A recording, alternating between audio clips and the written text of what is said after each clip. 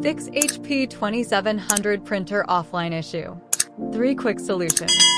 Method 1. Launch Windows Services status. Step 1. To access services, click the toolbar search button, type in its name, then click. Step 2. Locate and open function Discovery Resource Publication by scrolling down. Step 3. Select Automatic from the Startup Type drop-down menu by clicking on it. Step 4.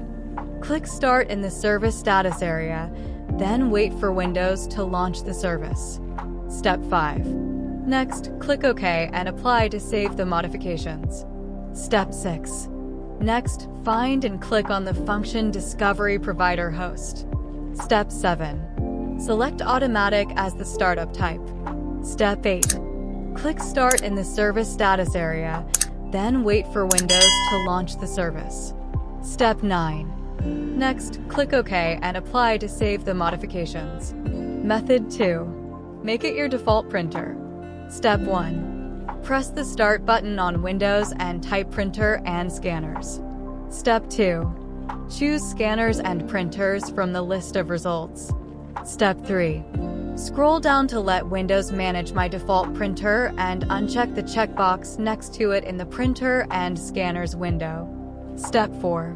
Select the printer and click Manage after choosing it from the list of printers and scanners. Step 5. Next, choose Set as default. Method 3. Remove Print Task from queue.